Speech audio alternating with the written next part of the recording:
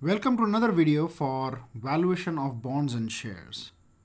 In this video, we will look at an example involving current yield, yield to maturity, and semi-annual payments.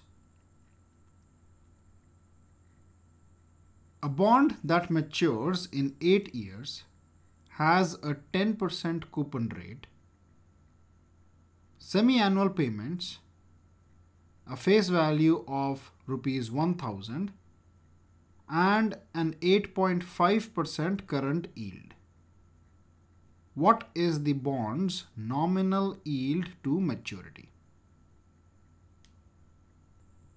So let us first note down the information that has been provided to us. So the maturity time frame is 8 years. The interest rate is 10%. The face value is rupees 1000. Current yield is 8.5%. Interest is payable semi-annually. So let us represent this in the form of a time scale. Say this is 0. Now maturity time frame is 8 years, and after every 6 months the interest is being paid. So total number of periods during which the interest is being paid will be 8 into 2, which is 16. So if this timeline represents 8 years, this has to be divided into 16 equal parts, and each part will represent one period. So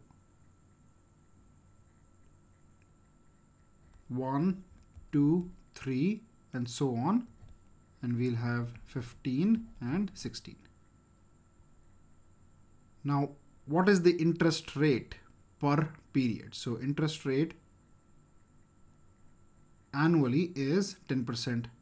So per period it will be half, because period is half year. So this will be 5%. So now 5% of face value is 1000. So this becomes 5 by 100 into 1000. These two zeros get cancelled with these two zeros. So this is 50 rupees. So 50 rupees is the interest that the investor will get at the end of every 6 months. And of course at the end of the tenure he'll get the maturity value, which is the 1000 rupees.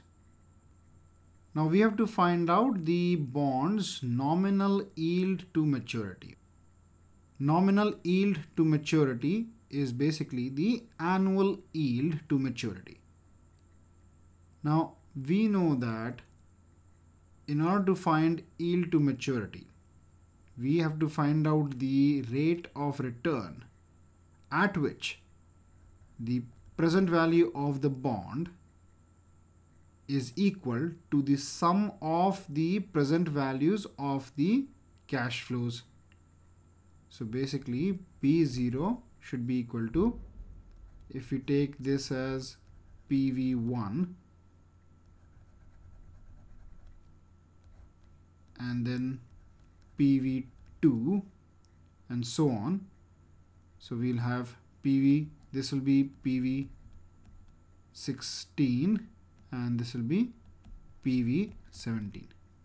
So the present value of the bond will be equal to PV1 plus PV2 plus PV3 and so on, plus PV15 plus PV16 plus PV17. And we know that present value is equal to the future value divided by 1 plus interest rate, and interest rate will be the yield to maturity.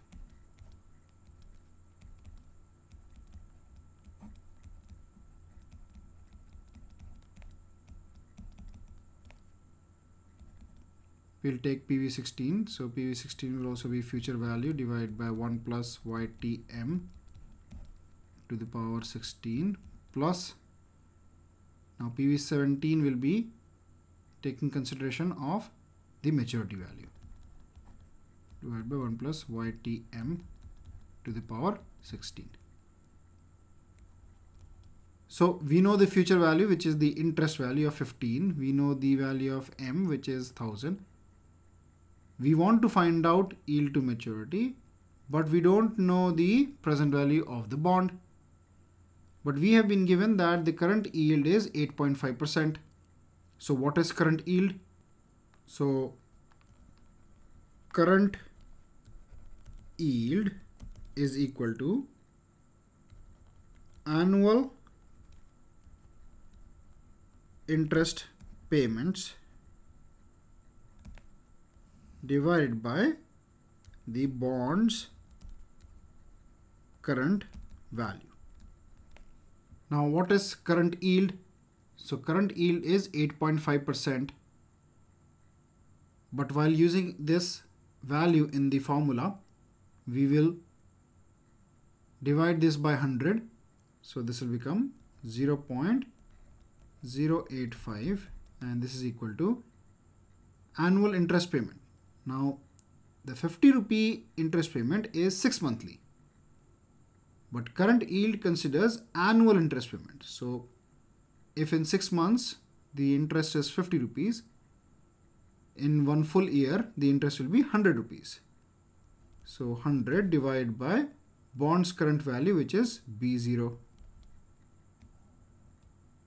So therefore B0 is equal to 100 divided by 0.085, and this is equal to 1176.47 rupees.